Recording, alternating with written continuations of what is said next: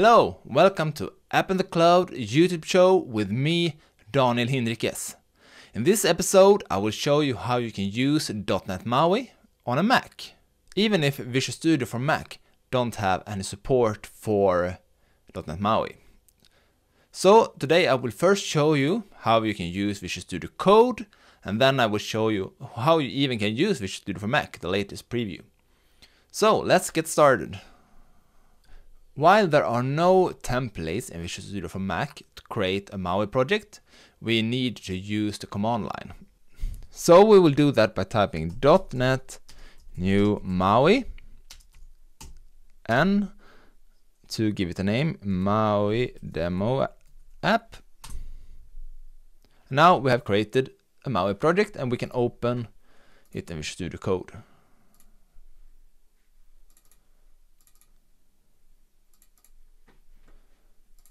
Okay, so now we can go to terminal to start this. We can use this terminal inside of Visual Studio Code if we want to. So let's go to the terminal and then we can start this app. So when we do that, we need to select what target framework we want to start it for. So we can go here to the CS project file and see what frameworks this project are for. We have .NET 6 Android, .NET 6 iOS, and .NET 6 Mac Catalyst, and also Windows if our platform is Windows.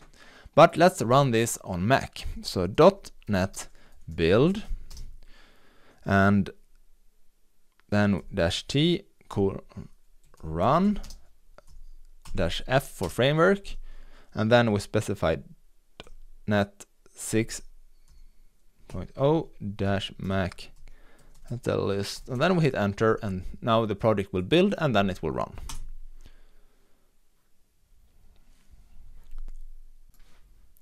Okay, now we have started our app on Mac, and we can click the click me button here if we want to, but now it's time to start to build your app. If we want to run it on iOS, we can do that. We just need to change the target platform when we're starting the project. So let's instead here write iOS, not .NET 6.0-iOS. Now it will build and will start on a simulator. Now you can see that the app started on an iPad mini. If we want to start it on a specific iOS device, we can do that. So let's start this on a phone simulator instead. So we will close this, we'll go back to the terminal, let's clear it.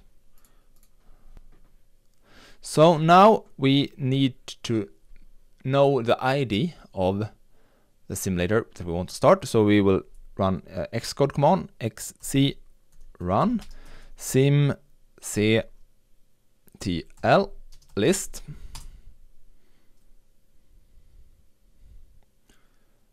And now we will get all our simulators here.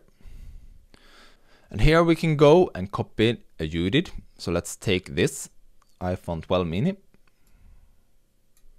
Copy that. And now we can run the same command again to start, but we will add what device we want to start in the end. So let's do that. .NET build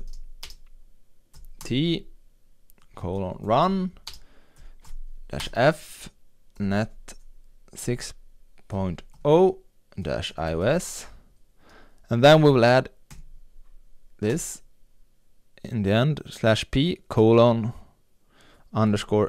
_device name _device name equal v2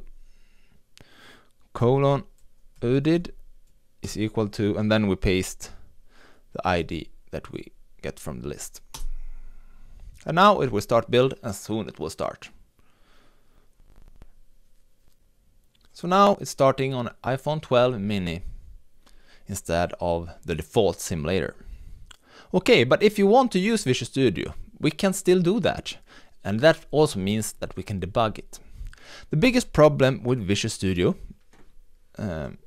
is that lack of support for multi-targeting, because .NET MAUI are using multi-targeting of projects to be able to have the single project approach. So, but if we skip to have multiple targets specified when we want to debug it, we can debug even with Visual Studio. So let's do that. We will open the project file.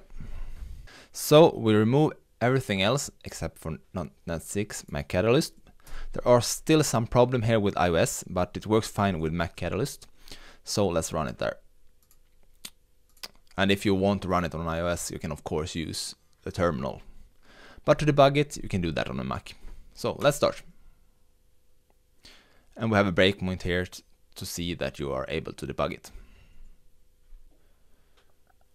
So now you can see it hit the breakpoint. So we press next to continue.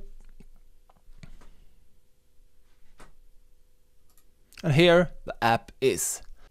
So let's go and build your first .NET MAUI app. And don't forget to subscribe to my channel, because there will be more videos about .NET MAUI and other cool stuff. See you next time.